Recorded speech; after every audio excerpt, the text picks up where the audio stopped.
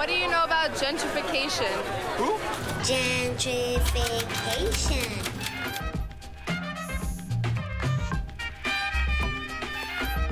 Before, it was suck-ass. There was no culture. It was just South Beach.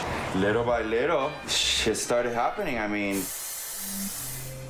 I was expecting to be like 1 block long and just a few buildings and some graffiti, and I'm finding every block is like an adventure. I like to say that I took chicken shit and made chicken salad in this neighborhood.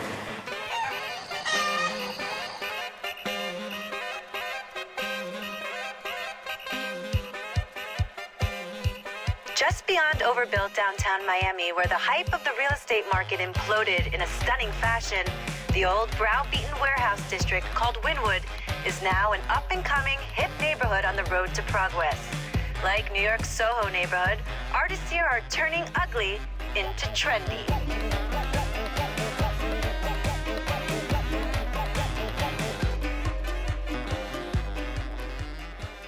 thanks to the Goldman family, that they had that vision, things started happening. Tony was just this really incredible visionary in terms of mixing a blend of real estate development, hospitality operations, food and beverage, etc. Goldman is a professional neighborhood gentrifier. He makes an art of knowing how to buy in bulk properties in neighborhoods that have all the potential to become the latest hip cultural zone of the city.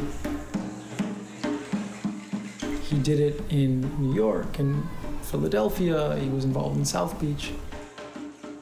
In the 1960s, this French philosopher named Henri Lefebvre writes this really great book, and it was called The Survival of Capitalism.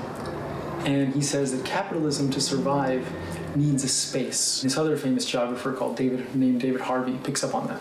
And he meant that in two ways, right? So one, capitalism needs new parts of the planet to exploit, to make money. But there's another spatial aspect to capitalism's expansion, right here at home. It needs to reinvent a space, give what we call added value to a space. And it does that through cultural means of production, right? Through infusing that space with a new cultural meaning and a new cultural interpretation. So in Wynwood, the way that takes place and catches fire and draws all of our attention is the graffiti murals, flying all over the place through the neighborhood, right? And so one of the great movements of graffiti muraling is aptly called primary flight. I don't actually know why they called it primary flight, but it gave flight to the neighborhood. It put the neighborhood on the global map. The first time I did a big wall in Wynwood, it was through primary flight, and it had nothing to do with any sort of real estate development or anything like that. And I think that cynical people might think that the Goldmans want to bring art here because they own property and it's going to raise the value. I don't really care about that, because I just want a platform for art and I want to see more art. I'm happy about that. We have access to a bunch of artists who are willing to put their art in the streets, especially in Wynwood, to be seen and hopefully profit further and benefit further in their art careers. And some people who are a hell of a lot more rich than we are figured that that was a pretty fucking good idea. We didn't have any idea that's what they were gonna do, but it was our idea first. Miami's great outdoor museum, the Wynwood Arts, the Wynwood Outdoor Street Art Museum, which is a museum for all of Wynwood, where you get an application and you can go from one to the other. I met David Lombardi in about 2005. I was taking a picture during the daytime of one of the murals I had just finished. He told me he had a couple other walls that if I wanted to paint murals on, that he'd give to me. After decades of disinvestment, Wynwood is one of the cheapest places to buy land, has one of the lowest rents for large studio spaces anywhere in the city and the county, probably.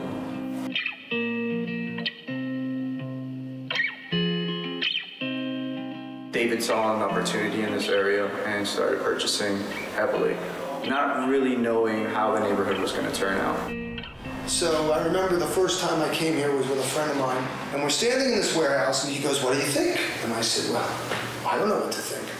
He goes, "Well, I think I'm buying it." I said, "Why?" He goes, "Because it's too cheap, and I'll figure out what to do with it later."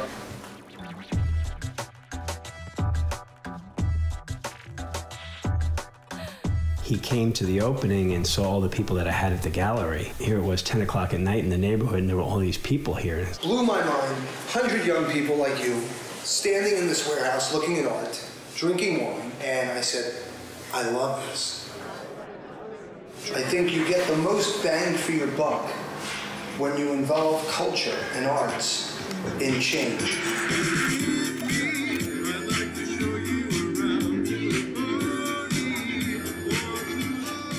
In studying Wynwood, one of the things I came across was these repeated references to Wynwood as the Soho of Miami.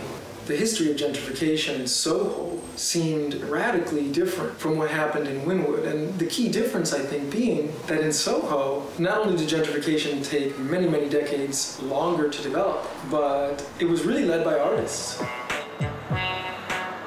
I don't know if like the artists are really setting the trend. I kind of feel like there's always somebody first. Like there's always some real estate developer that's like, hey, I got great cheap rent. Why don't you come over here and open your church or your barber shop?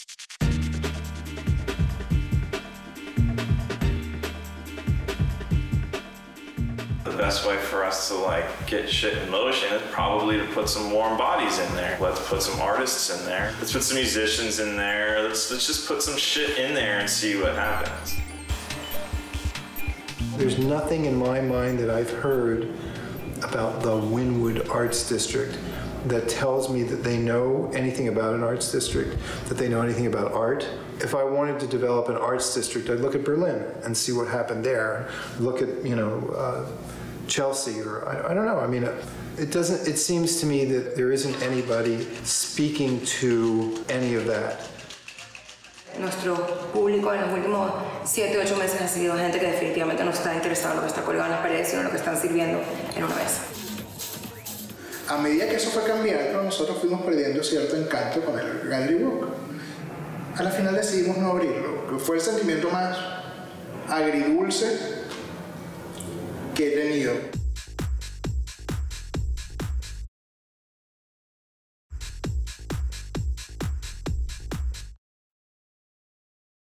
If the artists get priced out in places where the gentrification is actually artist-led, with like artist cooperatives and artists own property and all that kind of stuff, imagine what happens when it's not artist-led, you know?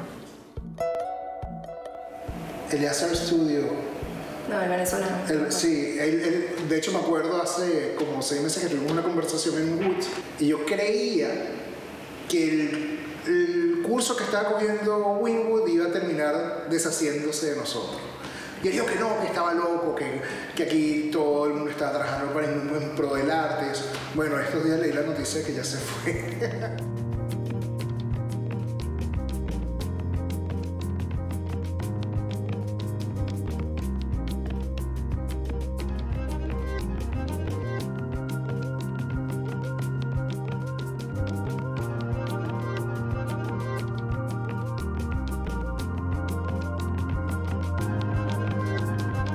El punto es que no podemos competir con una renta de un restaurante.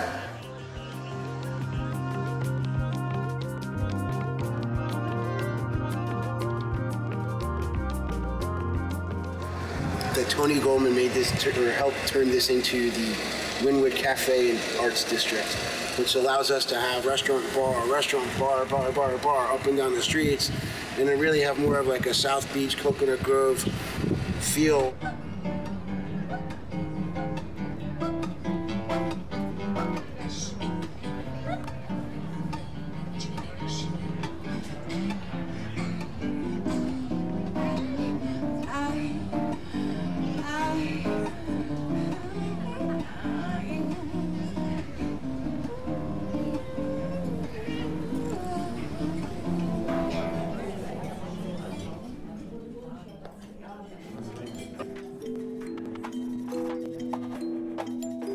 This is Wynwood, the area. Wynwood. Oh. Yeah.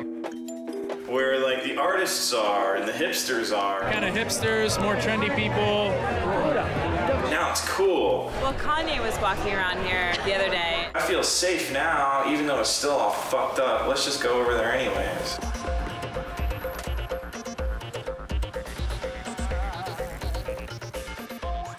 Then they raise the rent and they kick the artists out and they move a bunch of fucking, you know, rich fools in and then eventually they kick out the neighborhood and it's awesome. I think it's fucking great, man.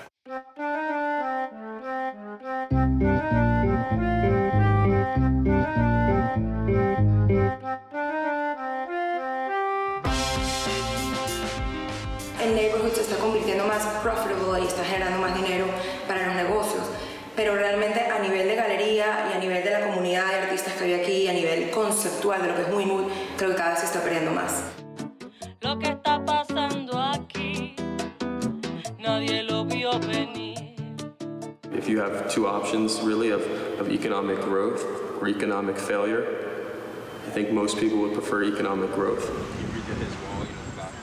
One of the great myths perpetuated by policy discussions of neighborhood revitalization and urban revitalization is that you have a binary choice between economic growth or economic decline, moving forward or staying stuck in the ghetto, crime-ridden poverty that the inner city was stigmatized to be in the 1980s and 90s.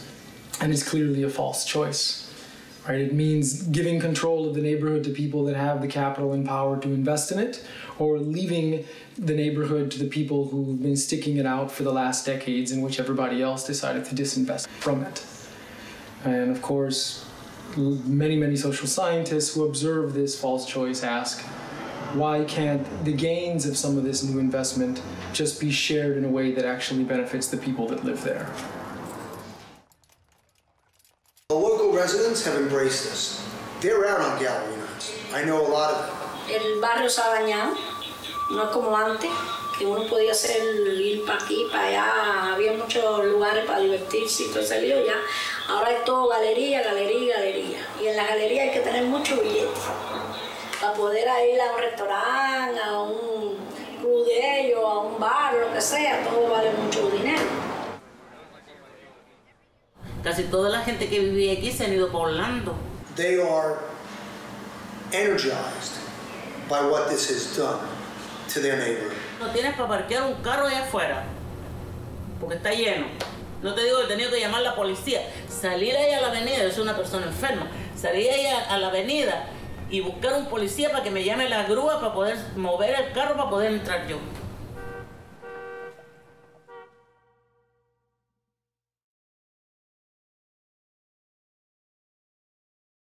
Yo vine aquí en 1964, soy un pionero de aquí, del barrio de Wynwood. Yo trabajo por una compañía de seguridad, pues me mandaron a una galera, me dicen, bueno, usted está aquí para recibir las personas, abrir las puertas, darle las buenas noches y mirar que la gente del barrio no entre. Pero como yo reconozco las personas del barrio entre esta gente, si esta gente se ve más mugrosa que las personas del barrio. Por eso que te digo, no nos quieren. A nosotros en la galería no nos quieren. Esa gente ha llegado y está bien el progreso, pero tampoco que nos echen tan bajo porque nosotros somos ciudadanos y tenemos los mismos derechos que tienen ellos. One of the reasons why Wynwood is so popular is precisely because of its edginess. It's a place of contact between different kinds of people. I was just real. Now, since then, I want to put you on film. Can you twerk it? I can twerk it. If that's one of the characteristics that we want to preserve about urbanism, the ability of different kinds of people from all walks of life to have contact with each other, then we're going to have to set something in place for when cities are revitalized and redeveloped, that some of the people that were living there at that point of revitalization have the ability to stay. It's my birthday, honey. It's your birthday. I had a building on 29th Street. There were drug dealers, there were prostitutes. I bought it because it was part of an assemblage of what I needed to buy. I decided I'm going to tear this building down because it's cheaper to have it as a lot than it was to continue the way I was going. I walked in the building one day and told the tenants, I'm tearing this building down, and you're all gonna have to get out. And they said, fuck you, you're not tearing the building down, you're full of shit, they're all stoned. And the next day, I delivered a backhoe in front of the building. That's a big machine that rips a building down. So I parked it there as an omen for them. And within a week, I had the permit. And the morning I got the permit, Chrissy had the neighborhood policeman come, knock on every door, and told them they have 1 hour to get out, because the building was being condemned and torn down. And they all stood on the sidewalk with their belongings in their suitcases, looking like, he did it. And I went by, and of course I gloated and wished them all well on their future endeavors.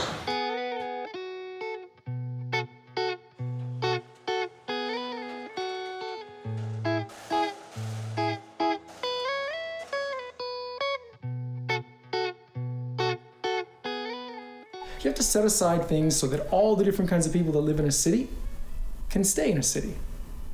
Otherwise, you just invert the class structure of our metropolitan regions, where the wealthy were living on the outside and the poor on the inside. We just flip the script, and you end up with the rich living on the inside and the poor living on the outside. Well, in that case, you haven't changed a thing about the way that we live. So that means that some of the profits, some of the gains from commerce, right, from reinvestment in the city, when people exploit that rent gap that's been created over so many different decades, some of those gains have to be set aside, and not just in a charitable way of employing 5 or 10 or 15 or 20 people to do the cleaning up of the neighborhood that's part of the gentrification process.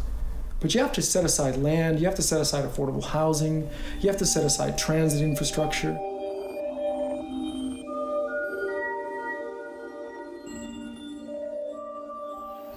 We can fight all you want, we can try to understand it all you want, but we're always gonna shit and breathe and fuck and try to kill each other.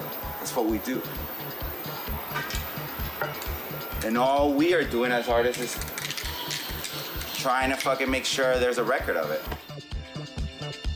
I don't know, like there's just so many things in life that they're completely out of your control. The fact that they're kicking all these people out, yeah, it's happening, it sucks, but well, what are you gonna do? Go work. What am I gonna sit in a corner and cry? Oh, they kicked me out. No, bro. Unfortunately, there's no simple prescription for the way to make sure that urban redevelopment works for everybody involved, especially the residents that have lived in neighborhoods for decades before the reinvestment of art-centric gentrification came along. There has to be a process for all the different people that have a stake in this neighborhood, in Wynwood or wherever it might be, to talk to each other, to negotiate with each other. And they have to come into that political process to sit at the negotiating table with an equal share of the resources that it takes to reach whatever conclusion they're going to reach, right? The messiness of politics. And what we've seen in Wynwood was a complete circumvention of politics, right? Politics that was totally manipulated by money. Yo creo que Wynwood va a desaparecer. Todo esto que estamos viendo va a desaparecer en 5 años y va a haber torres de 70 pisos. Tú verás que poco a poco nos eliminan, nos sacan del barrio. Tú vas a verlo.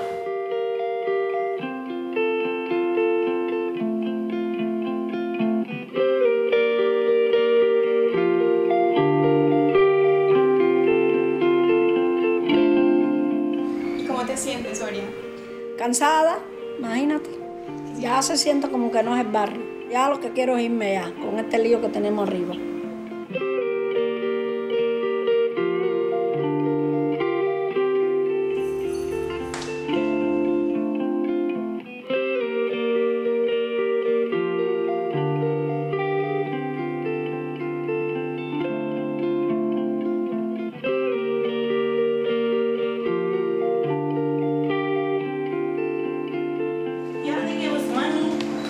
Everything we wanted, but look what they did to my own house.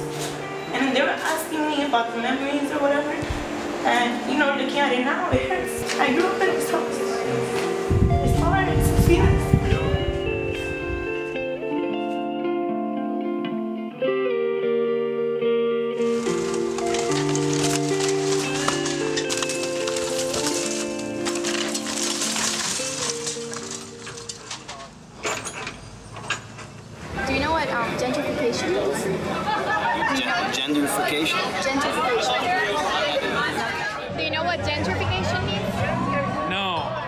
What is that?